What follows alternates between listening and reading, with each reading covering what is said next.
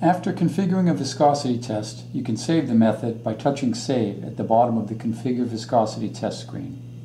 Select your path, in this case either internal memory or USB 1, since there's a flash drive installed in the instrument. I'll choose internal memory, Users, Administrator, and then OK.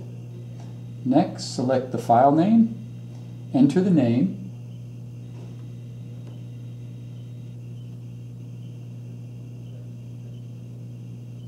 Test 1, and touch OK. Review your path, file name, and file type, and then touch Save and OK. The test name now appears in the gray test name bar at the top of the screen.